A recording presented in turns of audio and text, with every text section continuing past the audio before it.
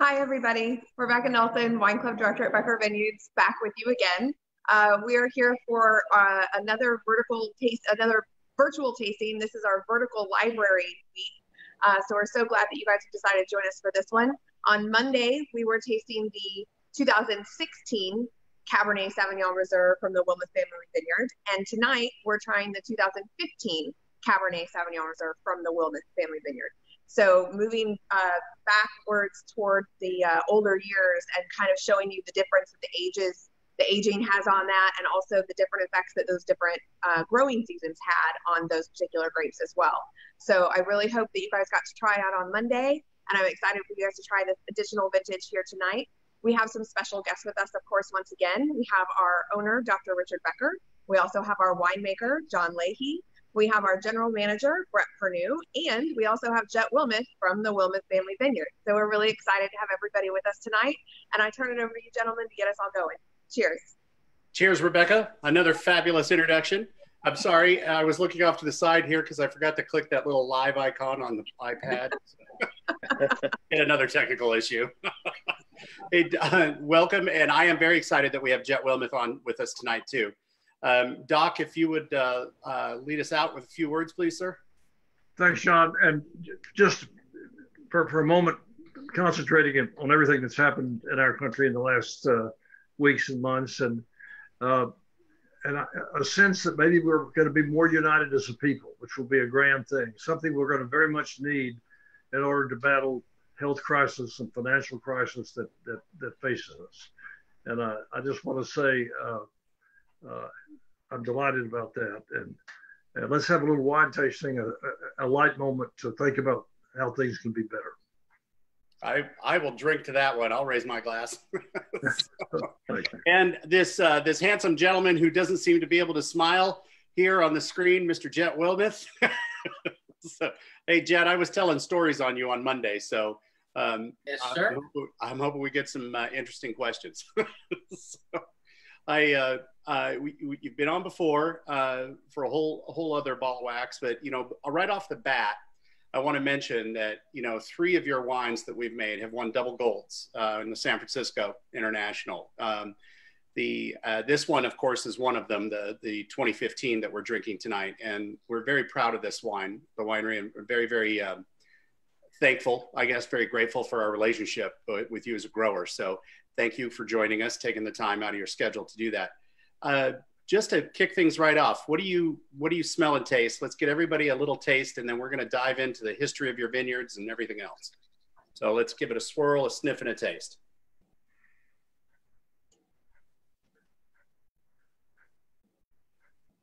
So what do you think? It's still awesome. Yeah, absolutely, absolutely. No, it's really full-bodied. It's got excellent tannins. In 2015, we brought in some pretty good grapes, and y'all did a fine job making the wine. I was really excited in 15 because 13 we had such a horrible year straight across the board.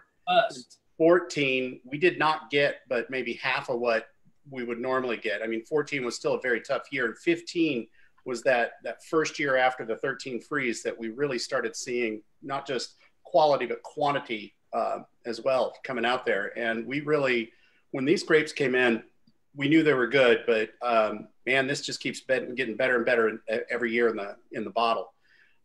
So what's your secret? What do you dance at midnight around the vines, or what? Why do you always produce really good Cabernet? It's the soil. It's where we're at on the high plains. We have excellent sunlight, the best quality sunlight you can find. Mm-hmm. We have cooler nighttime temperatures for the most part, not always, but and I'm remembering back to 14, and that's the year that I burned all the hay and hired the helicopters to come in and push the heat down into the vineyard. And so that is 14, but 15 was a somewhat easier year. Mm-hmm. We had some storms roll through, but we managed to dodge the bullet, so to speak, and had a long growing season, and turned out very profitable and wonderful for everyone involved. So I have a quick question that just came across on the internet. Sorry, I looked away there. It just popped up. I want to know where what nursery did you get the vines from that you planted? That was from Cal West. Okay.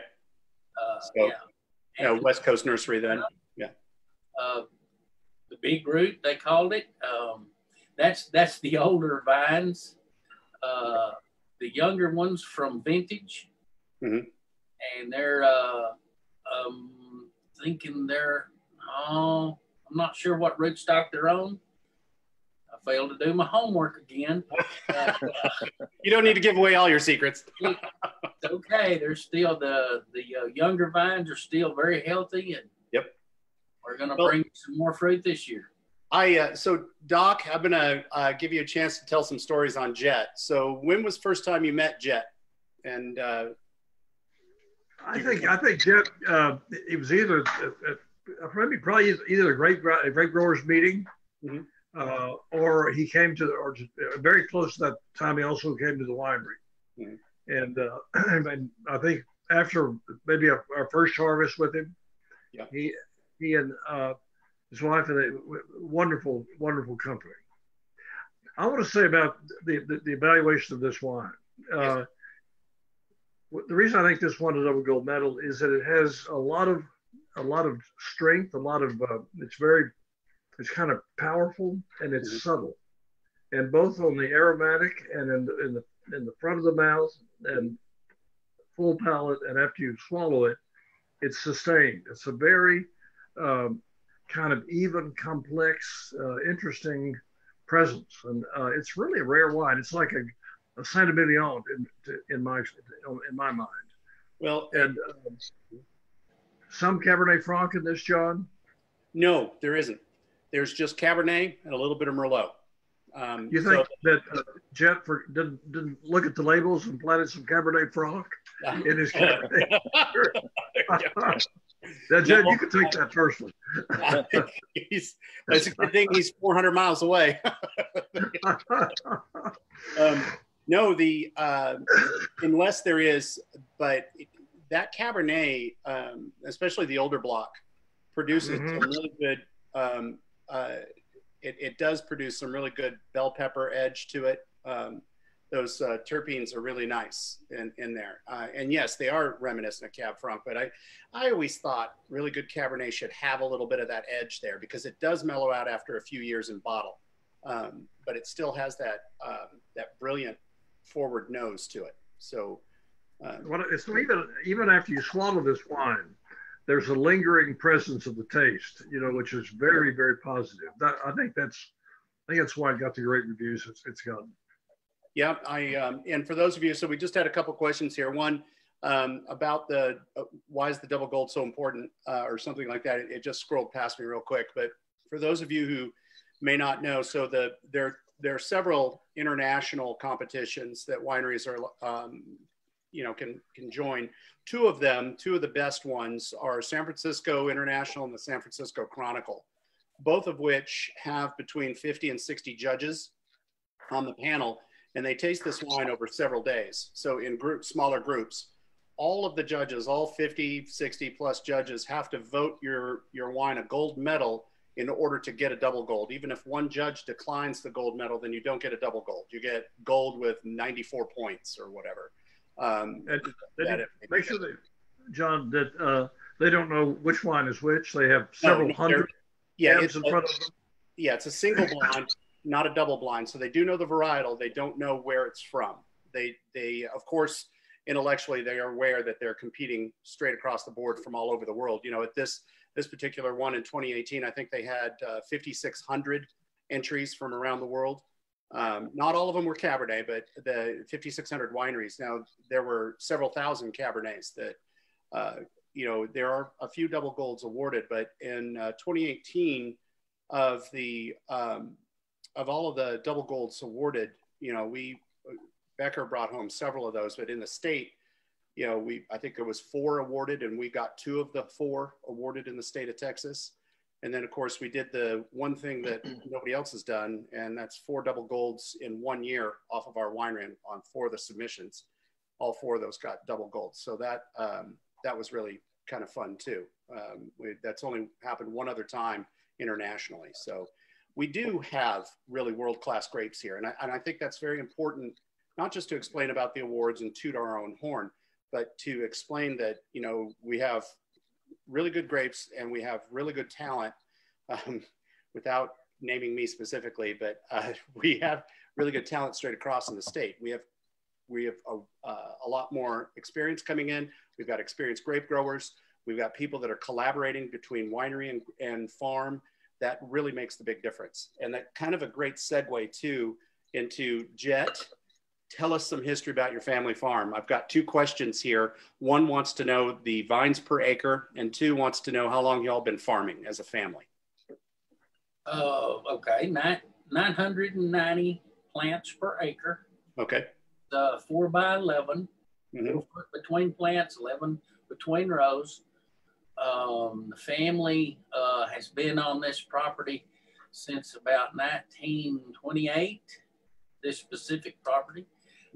They came up on the high plains years before that, settled at a little place called Estacada, which is close to Petersburg, Texas.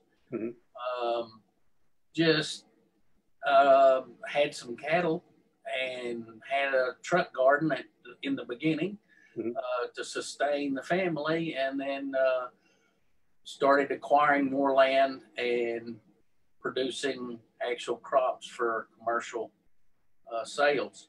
So when did you first plant vines, and why did you do it? In 1995, my father passed away, and I started thinking about what all this means. Legacy, what's he handed to me? What am I going to hand down to my children? And it hit me that we're selling water out here, and we're selling it by the way of a product that you sell. Sure. And a lot of it's too cheap. Our water is so precious, and it's getting more so every year. Right. So I looked at a lot of different crops. I'd grown many different crops, like 30 different crops. Most of those use a lot more water than we have, or it's becoming harder and harder. So I came upon grapes, and of course my friend Neil Newsom was growing grapes at the time, and he was having some difficulties, but was having success also. Decided that that's what I needed to do. So talked to Neil, and he said, well, there's, Cal West. And so we ordered our first 5 acres worth, planted them in 2000. Yeah. And learned a lot. Learned a lot. Yeah, right. And experience is the best teacher, or not. And we got a lot of experience that first 2 or 3 years, and Cab being the first planted, Merlot the second, the Gewürztraminer the third, and on from there. So I've been the beneficiary of your hard work, and I love the fruit that's coming in here. My other favorite varietal of yours is, of course, the Merlot, and there's a fair portion of that in here. So our blend that we have is 73% Cabernet and 27% Merlot. And there's so the Cab and the Merlot are yours. They do beautifully together. And or I'm sorry, I was getting that backwards. That's not correct. That's 89. There you go. Yes. Yeah. Okay. Okay. Here. Let me look at that, John. Yeah. John, Can't call it Cabernet, John. 89 and 11. Yeah. I read the wrong line. Yeah. Red table wine, John. Yeah. Hey, sorry, I was just really focused. Did everybody see Doc's high school graduation photo behind him? John, you forgot to tell them what the first Merlot grapes y'all got from me. Yeah. Came in so dark, they had never seen Merlot grapes that dark. And they nicknamed them Jet Black and Jealous. Jet's not going to tell us. Exactly.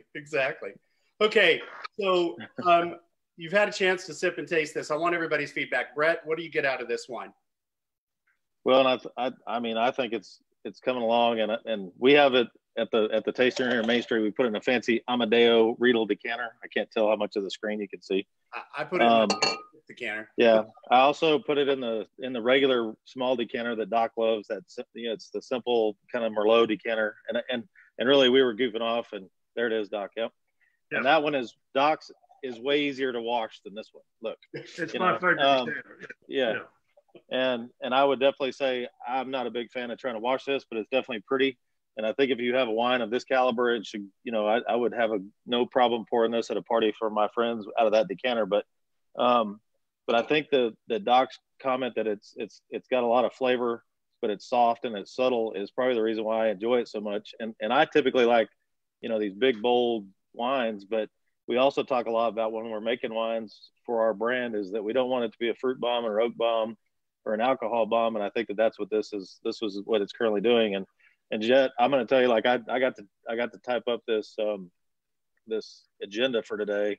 And as I was going through there, I'm like, holy cow, this one won this one won that, this one won. I mean, it's just been amazing over the years that we've had this relationship that we've been able to do this as long as what we have, you know? So kudos to you, you know, regardless what, yeah. So I'd like to get back. So Doc, one of the best things, and certainly one of the most enjoyable things I've gotten to do as winemaker at Becker Vineyards is go to some of these dinners and help promote the wine, but also go to these award dinners. And one of those a couple years ago was at the James Beard House in Manhattan, and we served the Jet here alongside with food from Johnny Hernandez. So Doc, talk a little bit about the James Beard, what that means to people, what that means for us, to people who may not be familiar with it. And then how many times have we actually our wine have gone to the John Beard? Well, it's the beer dinners are generally a special invitation to a chef or group of chefs from around the country. And the chef comes to New York and cooks in the Beard Kitchen. And the James Beard Kitchen is about, what would you say, Bret, about 8 feet by 16 feet. I mean, it's an amazing. I was going to say like 8 by 10. Yeah, it is.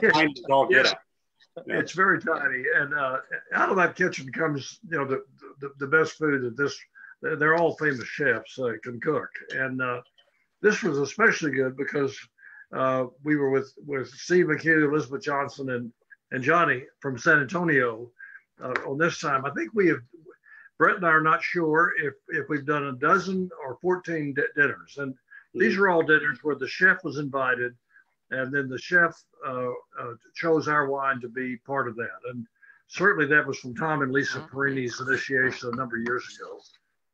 It's been very meaningful to us, but it's wonderful to have that experience. And in the audience will be usually a lot of writers, people from the New York Times. Every time I've been, it's a wonderful opportunity for us to be on a stage like that in New York.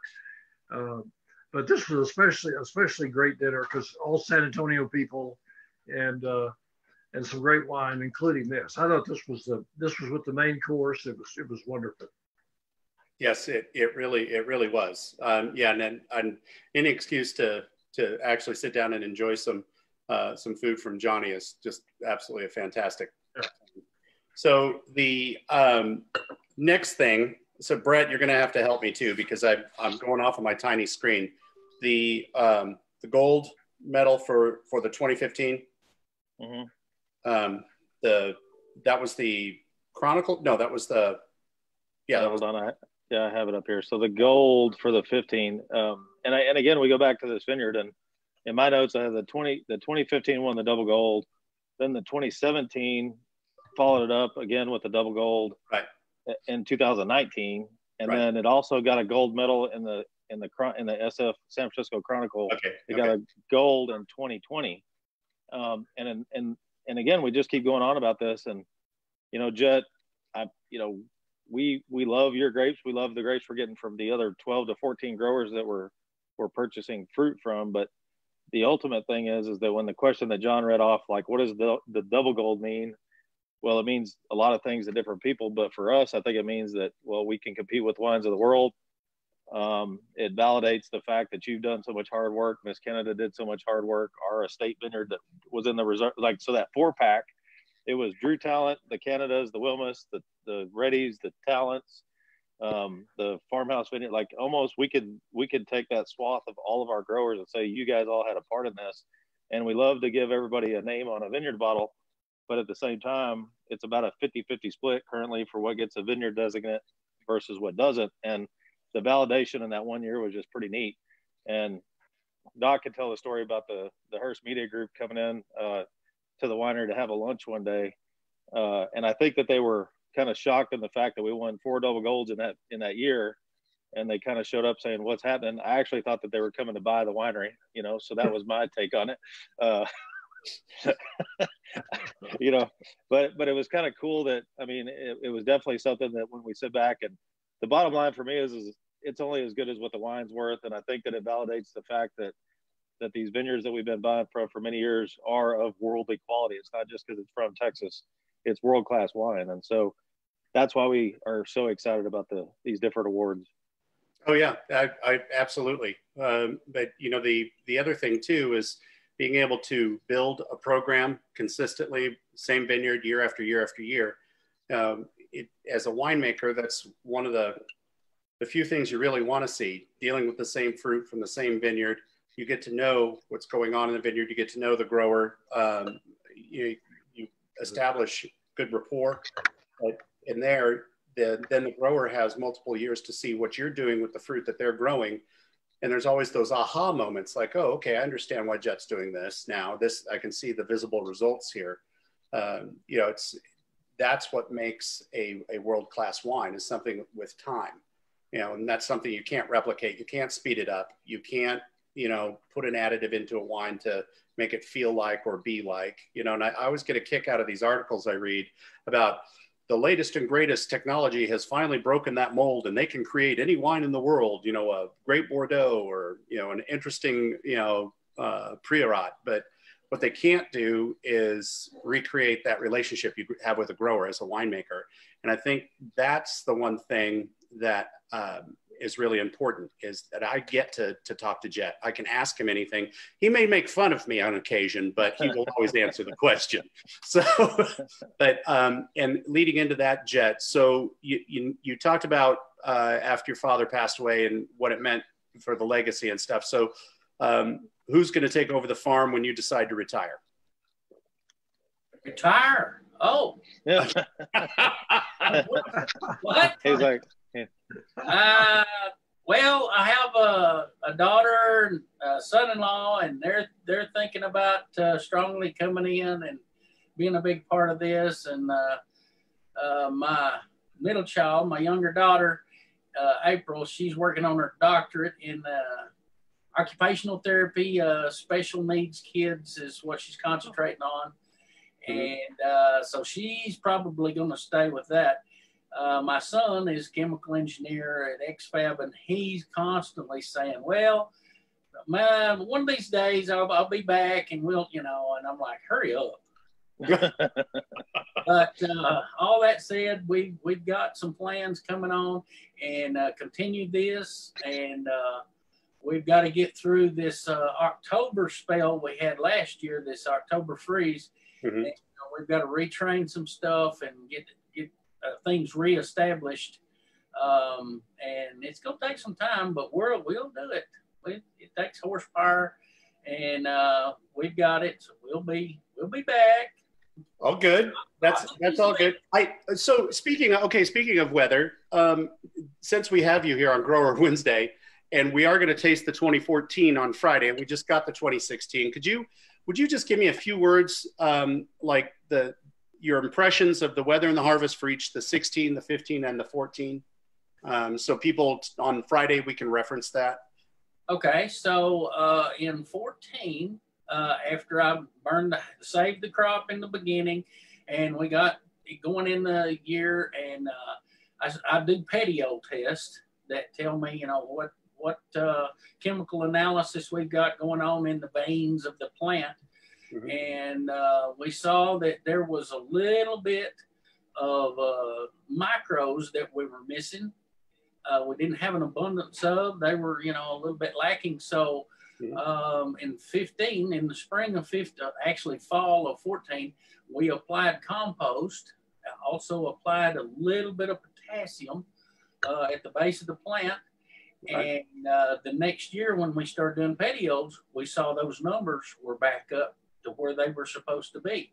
And that leads into, I think, how the 15 and the 16 became, and the 17 became world-class winners because we were filling all the needs of the plant, and that keeps the plant healthy, and it keeps all the special little things that it takes to go into those berries to do that photon, and you know, the energy of photon of light comes in and hits and produces the carbohydrates, which goes into the fruit.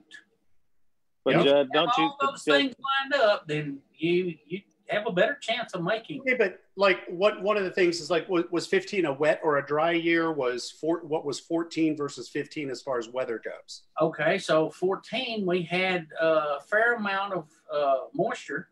Yeah. And it was just enough. It wasn't, you know, a deluge like y'all get down in East Texas, but I call it hill country East Texas. Wow.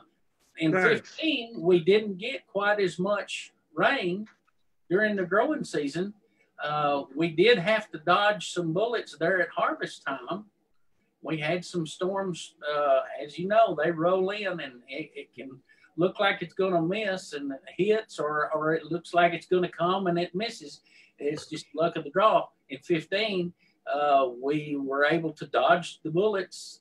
The storms went around, and we got to harvest all night long and get the fruit into the chilled truck and get it to y'all in timely fashion.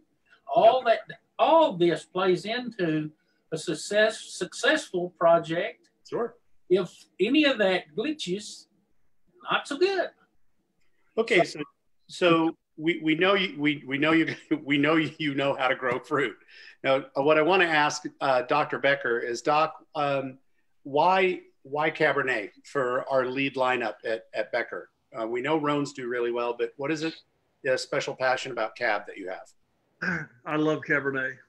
So that's, I think that's where we started. And I know when we started planting grapes, conventional wisdom was, you know, you can't grow Cab, you've got to grow a Rhone varietal or something from Spain.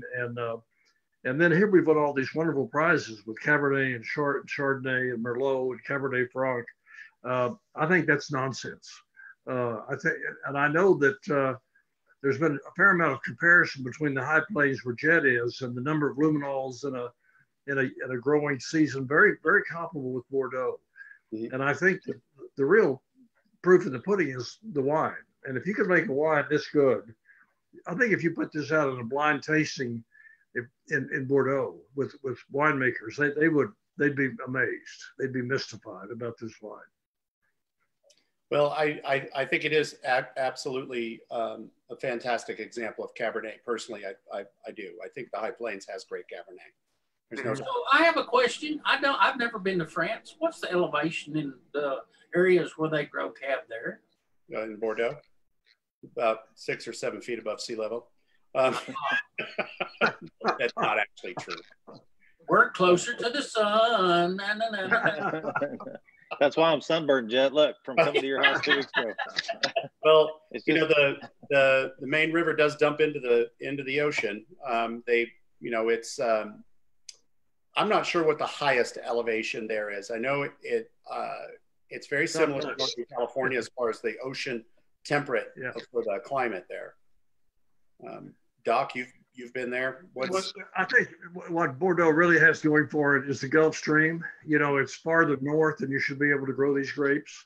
And the Gulf Stream comes around and comes into that part of France and makes the temperature sufficiently warm that you can grow grapes and have them hang for a long time in a very moderate climate. The Romans recognized this 2,000 years ago, and there was very active grape growing and wine production in Bordeaux at the time of Christ, 2,000 years ago. And the wine was made and shipped back to Rome. So they observed this very early, probably without knowing anything about the Gulf Stream. Oh, well, yeah, exactly. Okay, we're at that great that great moment in time, and I'm going to lead off with Jet. Jet, what would you pair with this Bordeaux of yours? What food would you put with this Cabernet? Ribeye. Mm-hmm. And a little more ribeye. Okay. And probably some more ribeye. Ribeye. The ribeye. So for dessert, I would have some dark chocolate. Yes. Any form. Okay. Top of her. Dark chocolate ribeye. All right. That sounds like. So Bret, what would no tenderloin? No. Listen, I got you a good one, and I'm totally copying this from our trip to New York. So. When we ate at the James Beard House, Johnny Hernandez cooked the mesquite barbecued, and John, you're the barbecue guy, but it was mesquite smoked goat. That's what we had at So I'm gonna take his recommendation. World class chef. I'm gonna steal it. Yeah, that's hard to beat. It was pretty damn good. It was tasty. Absolutely. So Doc, what about you? What food? Well, I always remember that we were in the Dordogne River Valley in Bordeaux in a very tiny little hotel, probably had 20 rooms on a cliff 1,000 feet above the Dordogne River Valley. Mm-hmm. And we had dinner in the hotel restaurant that night, and we had duck confit with a Bordeaux, and that was the best pairing I've ever tasted. That was recommendation of the sommelier, and that'll always be memorable. This particular wine with duck confit, I think, would be just great. That does sound great. Well, I'm going to kind of go down that road too, because I've had great cab and roasted goose. So that darker meat is really nice. That fattiness goes very, very well with this. But Jet, we actually made a really interesting discovery in our bites menu that we do with, for people that come in for the bites pairing, that we do food and wine pairing. Chef Michael made this really small lemon cake with lemon icing on it, and we just by accident had it with this wine. Lemon and cab shouldn't go together. No. Bret can back me up on this. We took a bite, we were tasting this, and we're like, what the hell is this? It's unbelievable. It was like rock star good, Jet. It had a little mint, little salt on top of it. It was just ridiculous. It was ridiculous. It broke every rule in the book, and it was just absolutely fantastic. And that really kind of led the way on. We need to be a little more about rule breaking with pairings, just to see what they'll do. I've come across some bad ones, but your Cabernet goes really well with a variety of desserts. So if anybody doesn't want a sweet lemons. Not straight lemon juice, buddy. We're not talking about doing limoncello shots. So we're just a little cake there.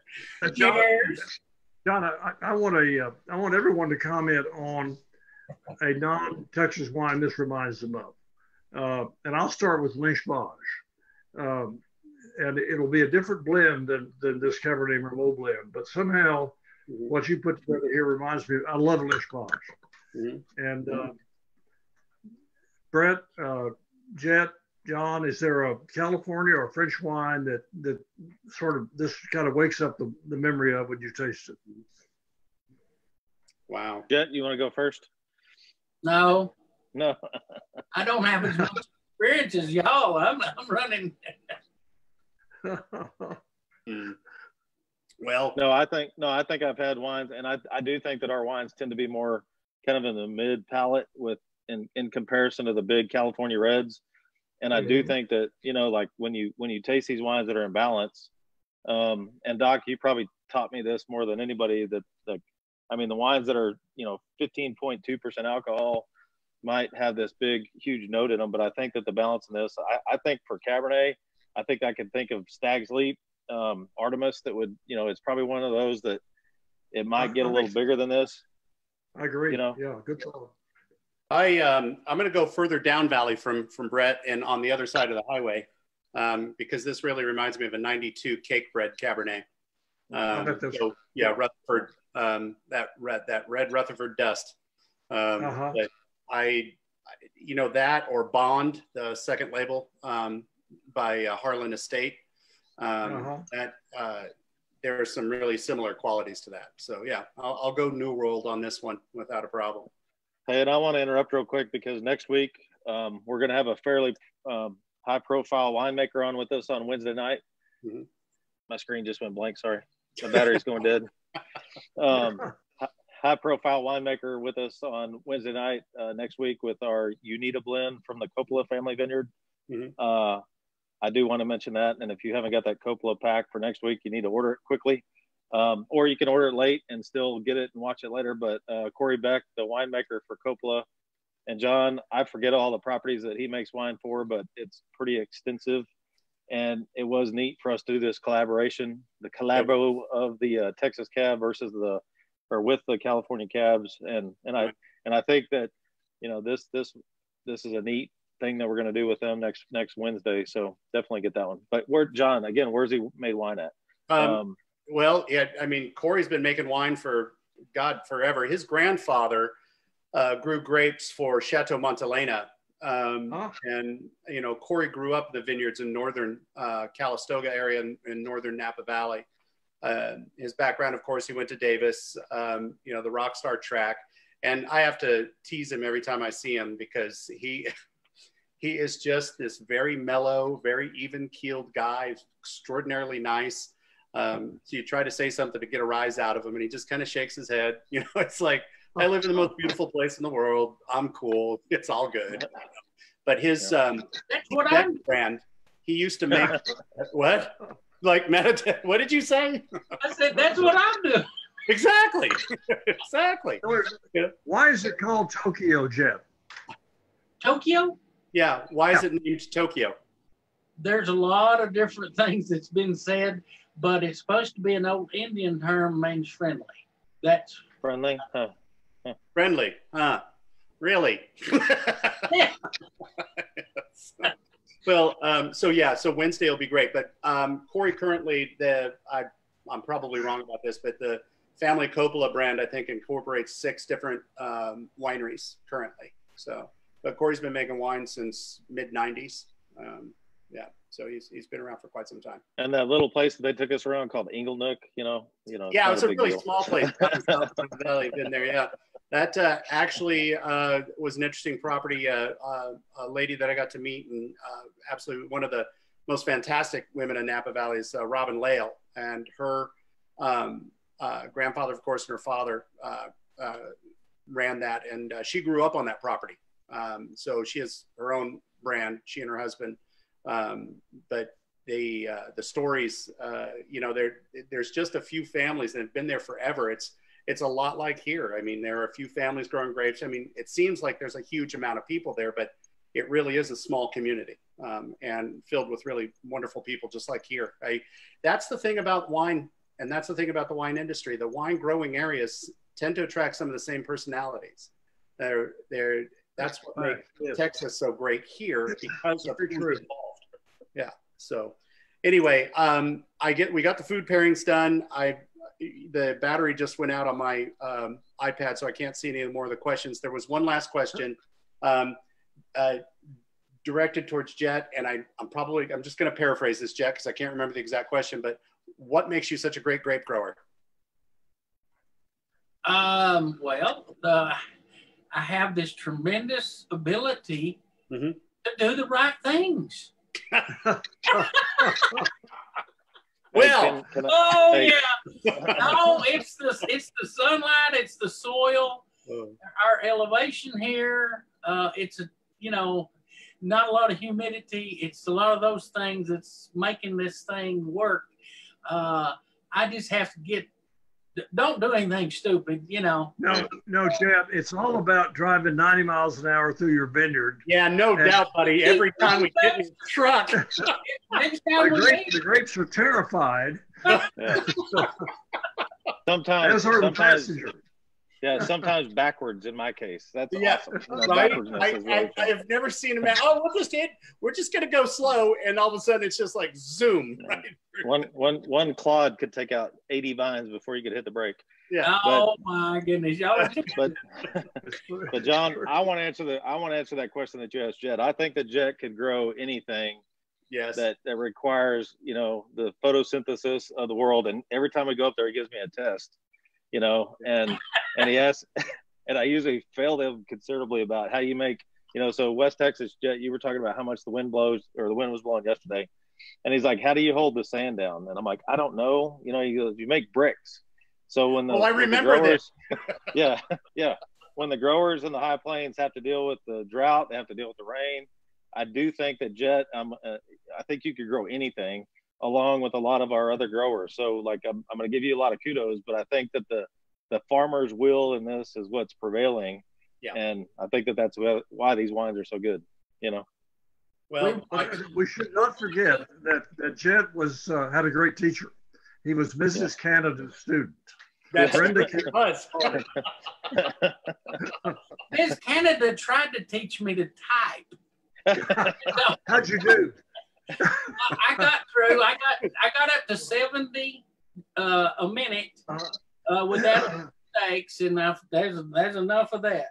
So now I learned chemistry and biology, botany, zoology, entomology at Texas Tech and in Plains High School also. But I had a lot of people that were patient with me, but I learned by listening, and that's, you know, it's just awesome to learn stuff and education.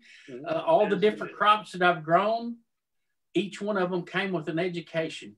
The important thing about every crop, row crops especially, the harvest equipment is what makes it, that's the distinction. Plant it with the same planter, maybe, you plow it, you know, with the plows, but harvest equipment is the unique factor in each one of those row crops. Okay, so I didn't get my wine yet, the Coppola stuff, Brett. Oh, I'll ship it to you, Jet. You can. Okay. Hey, Jet, just real quick before we sign off, is your motorcycle still parked in your living room? No, my wife, after 15 years now, has finally said enough, and it's in the garage or the barn. Yeah, I'm sad that tears me up. Thanks, John. Yeah, I'm certain that Mr. Coppola wants you in his next movie. I've heard rumors about that. I'm sure it's gonna happen. In an air balloon. Yeah, we're only riding in an air balloon, and the premise of the whole movie. Awesome. Well, listen, Jet, again, thank you for joining us. We really appreciate it. I'm very happy to talk to you, and I'm sure we'll be talking again real soon, considering what time of the year it is. Yes, sir. Yes, sir. We're going to have another glass of wine, and we're going to talk. We'll talk about something. Yeah, exactly. I'm sure we'll figure it out. All Right, right. keep it up, Jet. Yeah. Don't blink. Yeah. Thank y'all. Thank y'all very much. It's awesome to hear comments from y'all. It pumps me up a little bit, but the weather will bring me back down. Don't worry about that. Thank y'all for all you do, and blessings to you and yours. Thanks, to everybody out there. Cheers. Great health, good wine, and may you all have a wonderful rest of the week. We'll see everybody here on Friday. And don't forget our Father's Day pack up. And don't forget the wines, the Canada Vertical for Father's Day as well. So cheers. Cheers. Bless all the customers out there for keeping on coming.